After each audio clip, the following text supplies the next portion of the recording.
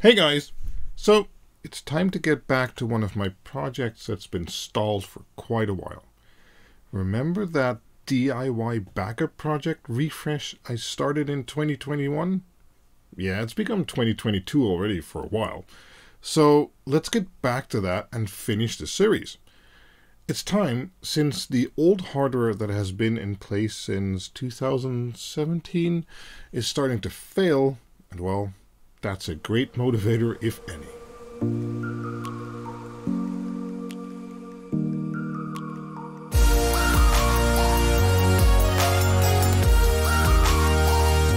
So, it's mostly the server hardware that is starting to fail, not really the hard disks themselves, so I will still reuse the existing disks that are in the current setup, which are 5x 10 terabyte IronWolf drives from Seagate. Those have been running great all this time. Also, the software setup we've ran over the past years is still the best I can think of, so I'm basically going to be rebuilding or transplanting that to a new hardware box or server.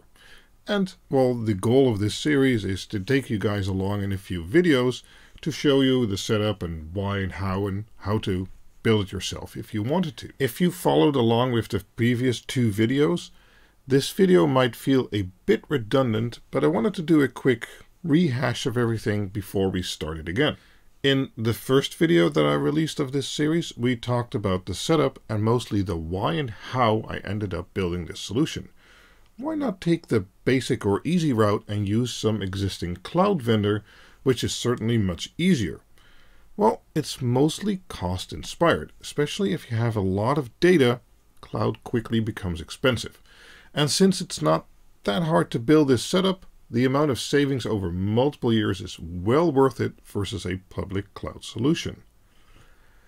Then after the first video, in between video 1 and 2, we did a live stream building the new server with some older, but I thought still good, hardware into a new chassis. And then we did the second real video, which was about the Proxmox install and setting up the most basic stuff in Proxmox. But that's also where this series kind of halted. The hardware I used initially was already a few years old, like I mentioned, and, well, it turns out wasn't that reliable anymore as I thought it was. So, the new case and power supply, however, were great. This case is one I got from AliExpress, and it comes with 8x SATA hot swap bays and space for a micro ATX board. So after a little while, I decided it was enough to scrap the old hardware idea and replace all of the internal hardware for new components. So I kept the case and the power supply that I already bought new. To do this, I bought a brand spanking new Intel Core i5-12400 and motherboard. I reused some old DDR4 memory kit and built that into a chassis in yet another live stream. I'll have all of that linked down below. Since then, it's been running great, but as things go, I've been busy with some big projects behind the scenes, and they're almost ready to be revealed, but so that project got moved to the background again. But as I said in the intro, now that the old setup is starting to fail, it's time to get this finished. And, you know, you guys have waited long enough too. Now then, this video was basically to catch everyone up who didn't see the live streams to where we are now, or maybe introduce some new followers to the project.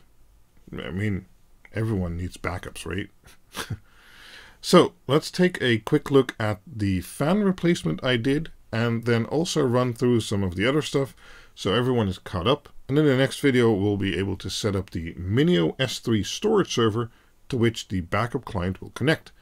If that is news to you, go back and watch the first and maybe the second episode in this series too. There's a YouTube playlist which explains how this setup is going to work. There'll also be an article, but I'm not sure it'll be done when this video is released. Right, so first thing that is new is the fan swap I did. The chassis comes with 4x 8mm Molex connected fans, and I replaced all of those for Noctua models. Although the stock fans weren't horrible, they were certainly present, and with them being the Molex type, there was no real easy way to slow them down. To install or replace the fans with the Noctua fans, you need to disassemble the chassis a little bit, but luckily it's all built together with screws. This meant that after removing a bit of the frame, you can actually bend back part of the frame itself to be able to access the back part of the drive base. There you need to take off a metal cover to unscrew the old fans and attach the new ones. All in all, it's a pretty easy swap, and using the included 2 fan to 1 PWM headers that comes with the Noctua fans, I hooked it up in pairs and gave each their own fan port, which then is controlled by the motherboard, ramping up and slowing down the fans depending on the temperature. Another reason to do the swap is my experience with Noctua reliability. Over the years, I've basically never had a Noctua fan fail on me, where other brands certainly have. Since this chassis is going to be running somewhere tucked away in a corner, the peace of mind is also worth the extra investment for me. But enough about the fans. We almost can't hear those now, while cooling is still great. Perfect. Let's quickly talk about the replacement hardware installed. As I mentioned, this is now an Intel Core i5-12400, which gives me more than plenty of power for the purpose of this server, while still being very energy efficient. I'm using it on a Asrock Z690M Phantom Gaming 4 motherboard. This might seem like an odd choice because of the Z690 chipset. We're not going to do any overclocking or something like that. But it was micro ATX and I paid €155 for it, which really isn't that much. The CPU and motherboard support integrated graphics, which works fine over the HDMI port, and this basically leaves all PCIe slots free. Now, I wasn't going to need those because this motherboard also has a Wi-Fi card slot, or as they call it, a M.2 key E for Wi-Fi slot. And I used that to add a little 2x SATA 600 controller card to up the available SATA ports from 4 to, well, 6 in total. It's connected using a ×1 PCIe Gen 3 link, giving it close to 1000 megabytes a second. Perfectly fine for 2 hard drives, or especially for one, as I'm going to be using it since I'm going to have 5 hard drives in total, 4 in the motherboard and 1 on the little extension card. Proxmox has native driver support for it and sees it as just another HACI controller, so ZFS has direct control over the disks just like the motherboard ports, and even smart information and such works just fine. So if you have a little server and it has a Wi-Fi slot, and you can't use the PCIe slots or PCIe slots, that is a great little card to use to get some more SATA ports for storage.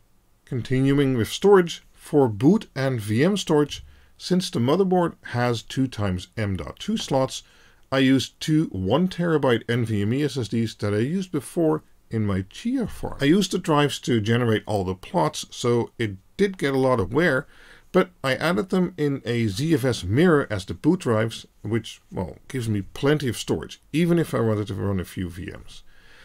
As mentioned, these SSDs were used for Chia plotting, but as you can see here, they still both have 50% or about of their life remaining, so for the purpose of a boot drive and maybe a few VMs, they're going to last for years and years. If you'd like to see the build of the new hardware in the chassis, please check the second livestream, of course, also linked down below.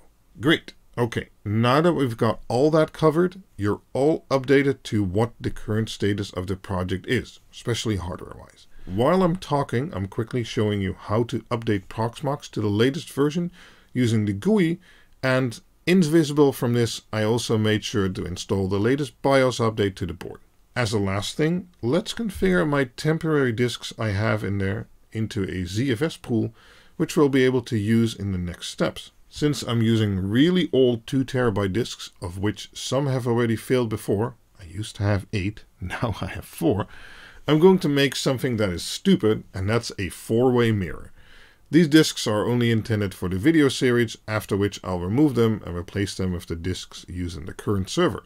Those are running in a Z-Ray 2, so that's pretty safe, and since it's running ZFS, I can just take the disks out, put the disks in the new server, run a simple import command, and everything transfers over automatically. And well, that's it really for this video. I just wanted to do a quick update so everyone's caught up to where we are now, and the next video will be about installing the S3 storage server part on the server. Then after that we'll do a video about connecting Minio as a backup client to the server, and then most of the basic setup is already complete. There are probably going to be some additional videos for optional steps you can take or some additional stuff, but I'm going to try and get these basic videos out there soon. So I hope to see you back for that. And well, that's it. Thanks for watching. Bye-bye.